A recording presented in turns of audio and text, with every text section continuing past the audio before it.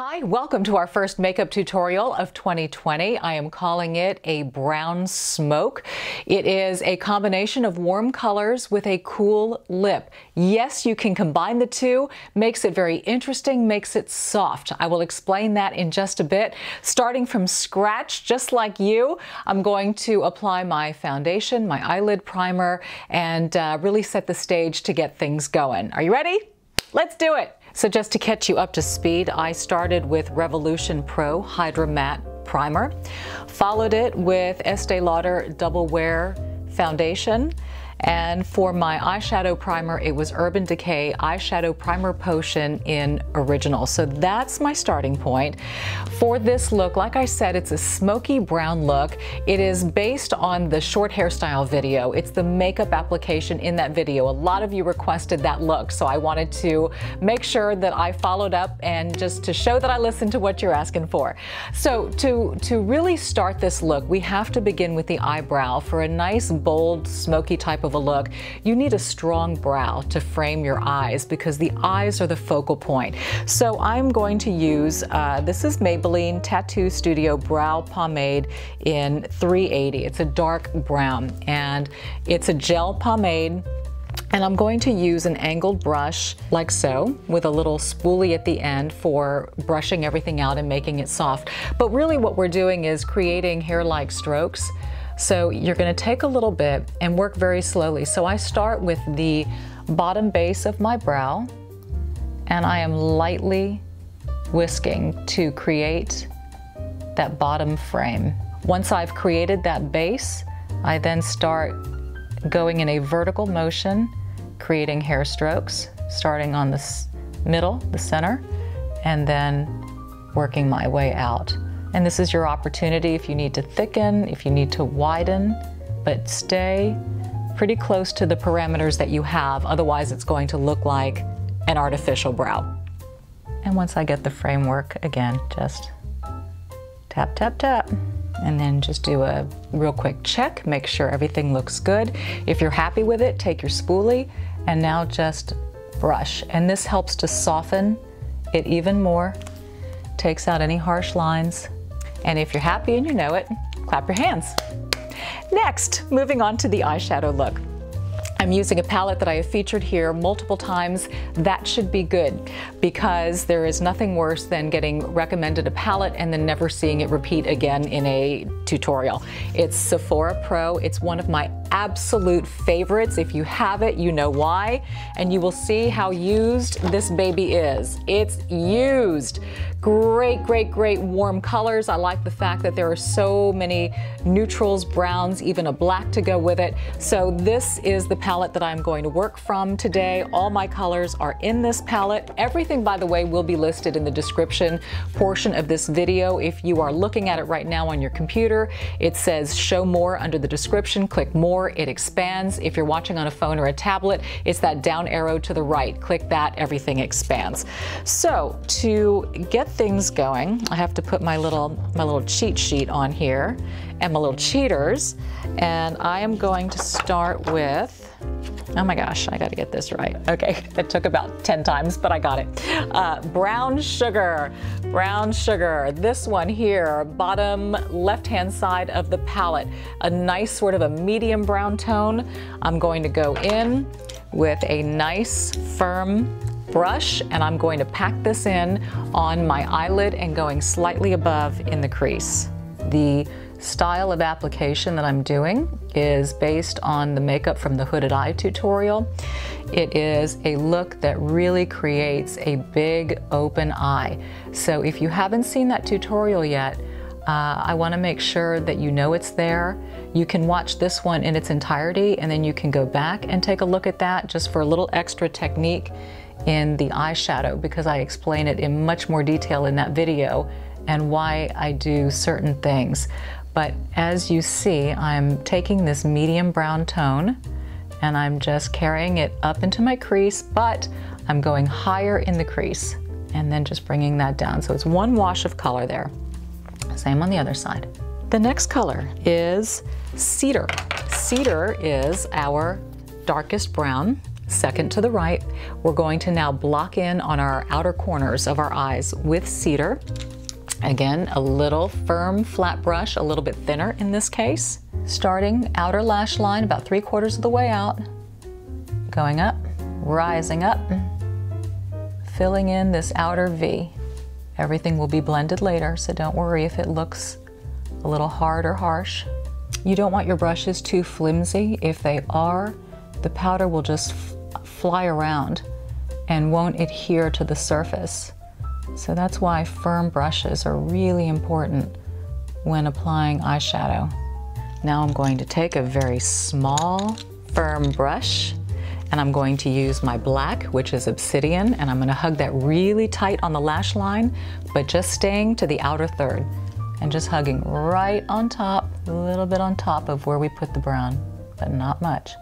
I don't go all the way in because it closes the eye off if you do, and if your eyes are close together, it can really accentuate that. Now that that's done, I will use a blending brush. This is now to smooth it all out and bring it together. So I take it in a circular motion, I sort of sweep back and forth, and then I spin it on the sides, and it pulls it all together. All right, for the inner corner, firm brush, putting just a little bit of a shimmer. That would be sand. This one right here, just a highlight on the inner corner of the eye, that little V.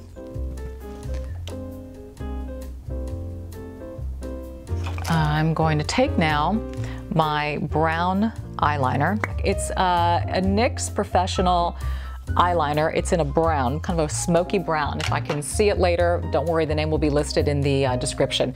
But this is what I'm using now for the waterline, both lower and upper rim. So this is how we smoke it out. And once we have the brown in there, I'm then using black Marc Jacobs for the upper lash line to go just into the lashes. I go from under up. And that way you're not covering the nice shadow that you have here on the lid or that inner sparkle. Keeps the eye open. I'm going to finish up now with my brow highlight, and that's Canvas, which is the lightest shade up top here. And I'm just gonna run this right underneath my eyebrow and down on the inside of the eye.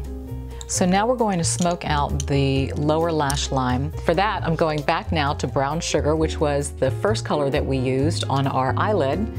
Again, a firm brush, and I'm just gonna smudge the lower lash line with that. All just very smudged and smoked. So when you're complete with your eyeshadow and everything is blended and smudged and smoked to perfection, it's time now to apply our mascara. For that, I am using a mascara by Dior. Great, really cool concept. It's got a squishy tube, and so as the mascara pools to the bottom and you're running low, you just squish it and it coats the wand. So I think that's really a genius concept. So as you know, I just do upper lash line only. Keeps the focus above, and through the power of television, I will speed up this process. So I've applied 2 coats and I've let it dry, and now the fun part. I'm a huge fan of magnetic eyelashes, in particular the little wing tips. I find they're easier to apply. They're just 2 magnets that you have to clasp as opposed to 3, and I prefer that winged, wider eye look anyway, and it's just easier to do. I take one of these little babies, like so. I rest it right here on the upper lash line, just basically put it exactly where I want it to be. And I get the next one in place. Take my other hand, hold it down. Bring the bottom one to meet the top, and boom. It catches, and voila, you have lash extensions. Now look, I gotta be honest, it didn't happen like that overnight. There were a lot of lashes flying on the floor. Where's the lash strip? I mean, it takes a while, but once you get it, it's super, super quick and easy. So I just want you to know that there's hope. Okay, so now that the entire eye look is done, it's time to clean up any debris that may have fallen below. So it's the Tarth Shape Tape Concealer that I'm using. Little goes a long way with this stuff. So one touch there, one there. Nice wide brush, and just sweep it out. And this is your chance to clean up the side too. Pull it down. Sometimes I'll just carry it right here on the smile lines, use it as a highlight, a little bit under the nose. And now work the other side. Okay, powder time, hammer time. Dermablend, I know, shocker, it's not Laura Mercier. I ran out, I decided to try something new. I figure if I don't try new things, I'm not presenting anything new on this channel. So, Dermablend Professional Loose Setting Powder. And I've used it, and I like it. So it's held up really, really well on air for me, and that's super important to keep shine at bay. Doesn't add color, doesn't change the color of your foundation. It's just a mattifier. I get a little bit around the outside of my lips just to help with my lip liner. Also, don't forget neck, chest, anywhere you put foundation to set it. Contour and highlight time. How very exciting. Makes all the difference in the world to me. If you are not real sure where to put contour and highlight, a link to that video is going up as well. I want to make sure that you know exactly what you're doing and you feel comfortable with it. You don't want to look like you got tiger stripes all over your face. It is, again, just like the smoked eye. You don't know where things start or stop. Same thing with contouring and highlighting, just depth and dimension, but you can't quite see what's going on. So I'm starting with Revolution Pro Sculpt and Glow, and this is a contour highlight palette. Great colors, and I have an angled brush. A little bit goes a long way. So I'm just going to go right here underneath my cheekbone. You can already see the highlight on the cheekbone, so I'm going right here. If you have to, duck face it.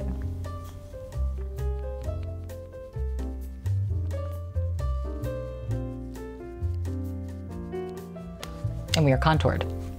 Okay, I am going to use now more of a bronzer for the cheek color at the moment. This is Bobbi Brown Bronzing Powder in medium. It's a warm color. Just gonna kind of warm up the cheeks again. All of my colors so far, browns, neutrals, warm. And now the highlight, which you saw from the Revolution Pro kit. Little dab will do ya. It's got a little bit of shimmer to it. Personal preference, you can do highlight with shimmer or without.